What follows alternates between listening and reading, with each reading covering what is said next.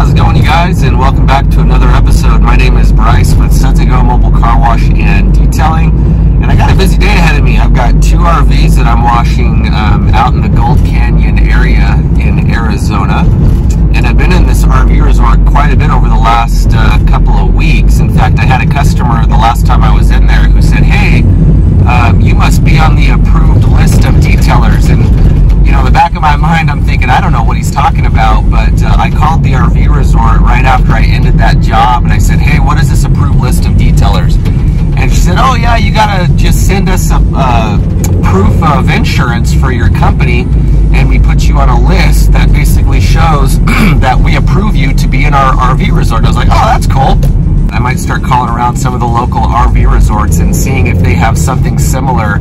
It was the first time I had heard of an approved detailers list, so might be worth a shot, you guys. If you're out there cleaning in RV resorts like I am, give these resorts a call and see if they have some kind of list that they can put you on. It might be worth your time. But today I've got what is I call my basic level 1 wash and spray wax package, which usually takes me about 3.5 hours.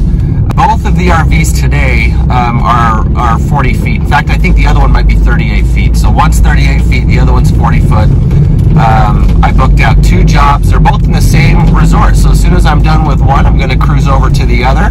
Today's going to be kind of just a fun video of just how I wash an RV. And I know there's a million different techniques and styles out there of doing this. I'm just going to show you what works for me. All right, guys.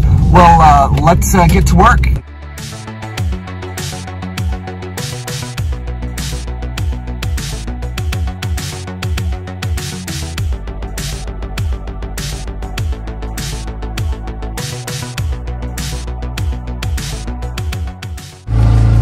So real quick, I want to talk with you about how I'm able to clean 2 really big RVs with only 50 gallons of water.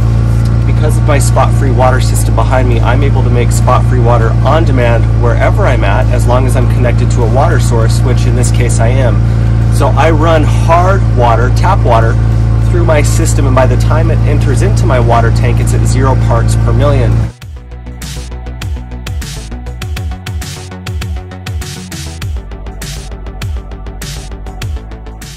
So I spend the most amount of time on the front of the RV. I want to make sure that that looks absolutely perfect. Let's go ahead and get into it.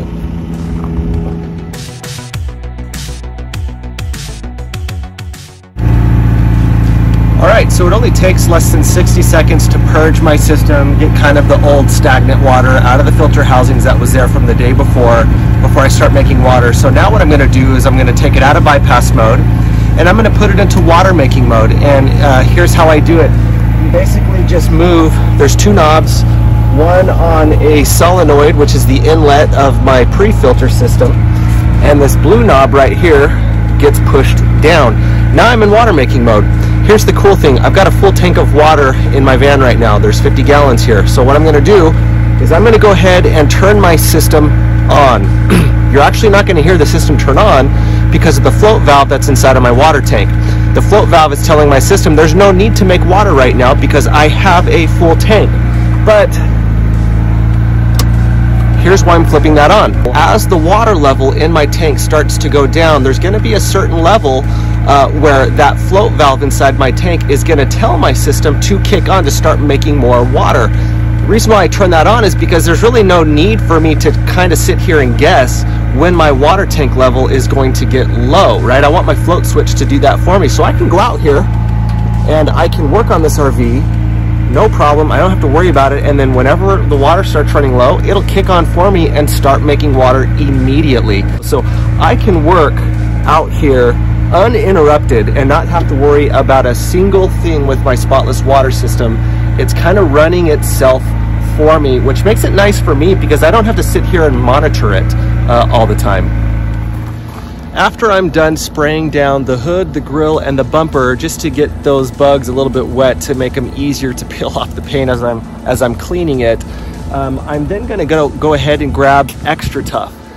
It's an extremely safe all-purpose cleaner. I really enjoy using it to get off, especially caked on bugs off of the front of RVs. It does a really, really great job. The awesome thing about Extra Tough is I'm working in Arizona where there's a lot of sun, and it's sun friendly. So even if it dries on the paint, I can reactivate it by just getting it a little bit wet. So I'm not super worried about it dwelling on the paint. As you saw, I just went ahead and covered the whole entire grill area and the bumper. And now I'm gonna go through with my non-abrasive scrub brush. This is from Aero Cosmetics. I highly recommend these for you guys who are out washing RVs. They're fantastic and they're very safe to use.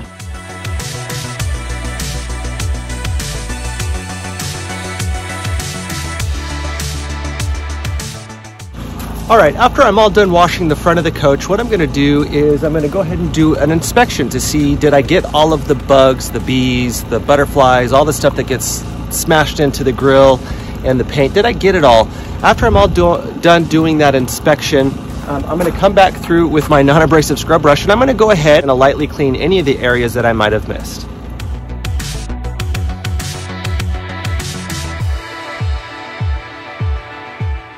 All right, and we're gonna follow the same process with Extra Tough on the windshield.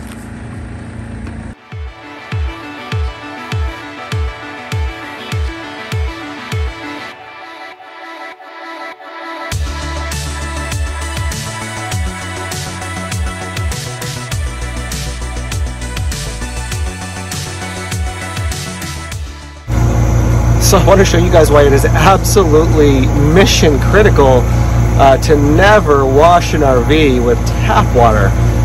The RV resort where I'm at, look at how hard the water is here. Check this out, guys.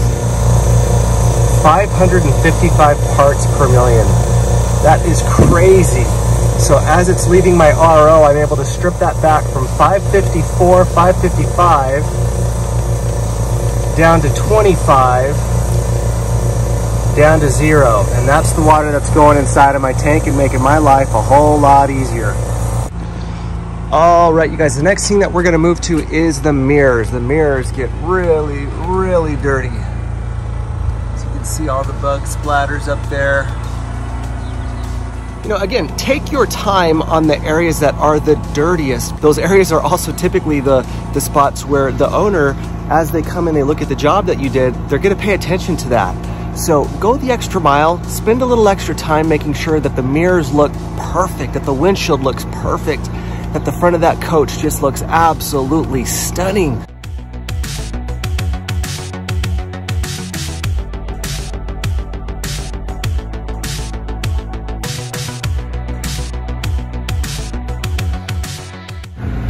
All right, you guys, this is a lamb's wool mop head. This is by far the safest way you can clean an RV fifth wheel travel trailer where the paint really matters, right? Where you do not want to induce any type of light scratches or swirl marks. It is the softest thing in the world. Anyways, on the inside is leather. I mean, this is really, really well made. This brand is Mary Moppins. You can buy this online on Amazon.com.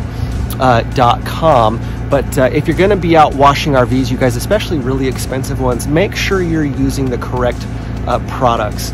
This one here is 5 inches. They also sell ones that are longer. The reason why I went with a 5-inch Mary Moppins mop head versus the longer ones is because this one conveniently fits inside of my wash bucket. So it's not awkward, you know, where I'm having to dip in one side and then the other. This one fits completely into my bucket. So for those of you who are looking to buy something like this, head to Amazon, Mary Moppins.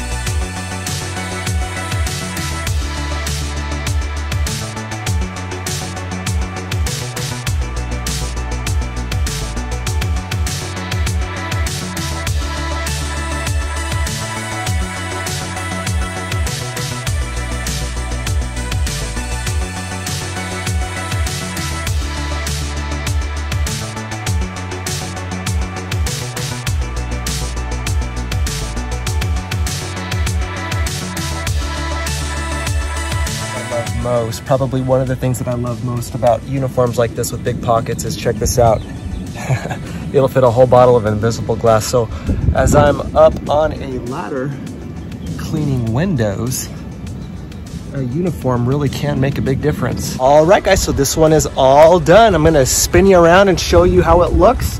And then I've got one more to do. So on to the next.